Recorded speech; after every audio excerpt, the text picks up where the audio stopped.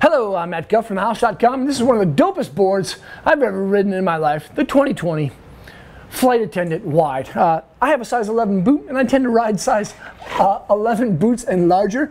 If you have a size 11 boot, just get yourself a wide deck and thank me later. This is an all-mountain free ride ripper for intermediate to advanced level riders. Every person I know who owns a Flight Attendant absolutely loves it. I love it so much that it sits in two of my top 3 2020 Burton Snowboard categories. The first one is the top 3 free ride, and the second one is the top 3 big mountain backcountry boards of the season. This is a dope board. Lots of people love it. So do I, so could you. It's a directional deck overall. The nose is 10 millimeters wider than the tail. The stance is set back almost 1.5 inches, and it does feature a directional camber style profile shape. So there's camber for a majority of the board, especially in that back end. As you see, it's raised up. It's stable at high speeds. It has loads of pop, and it's quick in that ollie pop area behind that back foot.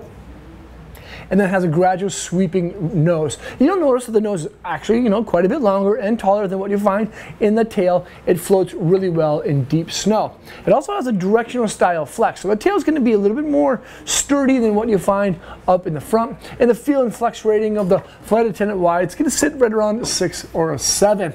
Now, with that, of course, there's a lot of great construction materials, and inside of this is a Superfly 2 dual zone EGD wood core with squeeze box core profiling. Hey, Guff, what does that mean? A lot of stuff. Part of it is actually the grains of the wood are actually milled to be perpendicular and parallel to the sidewall, giving it a little bit more structure. And the squeeze box core profiling allows the deck to transfer energy from your body right to the edge, because there's thicker sections of the core on the lateral and medial sides of where your bindings rest in that channel.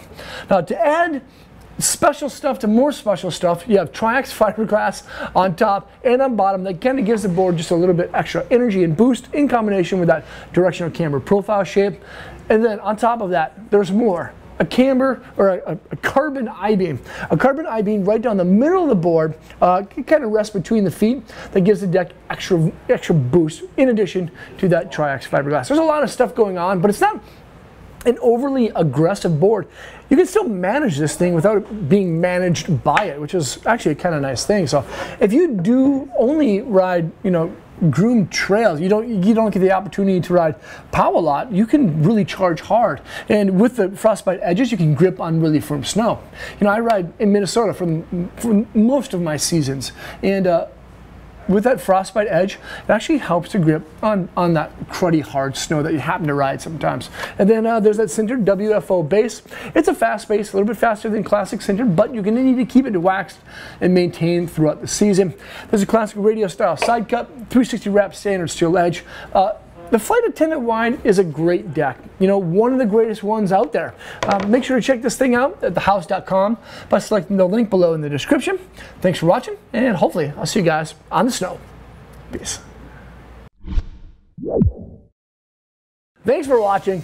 Leave a comment or a question below, subscribe to the channel there, and check out our other channel for vlogs, how-tos, and other fun stuff over there. Peace.